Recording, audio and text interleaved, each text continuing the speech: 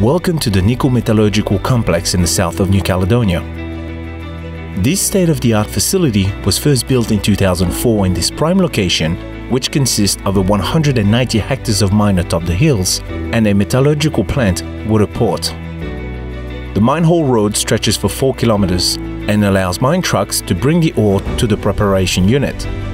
Once the product is milled, the ore slurry is pumped through a 7-kilometer long pipeline that crosses the mine site to arrive at the refinery further down the hill.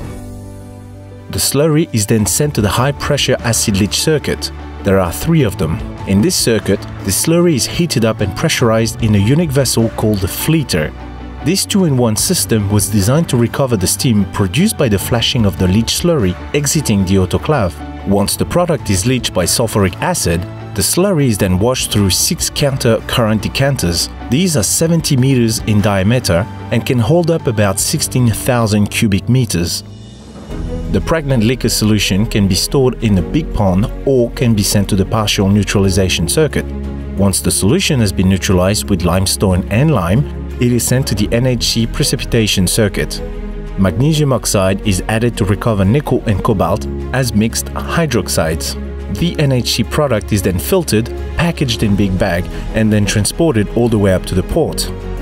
One of the biggest advantages of the South Industrial Complex is its own port, capable of docking 2 carriers and a ferry for the crew. It opens out directly to the outside market and simplifies the import for raw materials such as coal, sulfur, and limestone.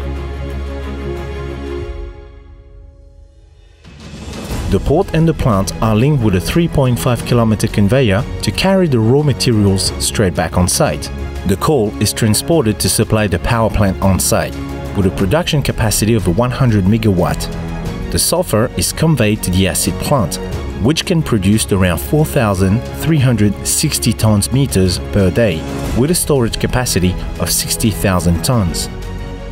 The South Industrial Complex is a truly unique location. It is completely autonomous and has all the necessities on site to get the job done. It also sits in the most spectacular settings in New Caledonia, the South, the richest environment this country can offer.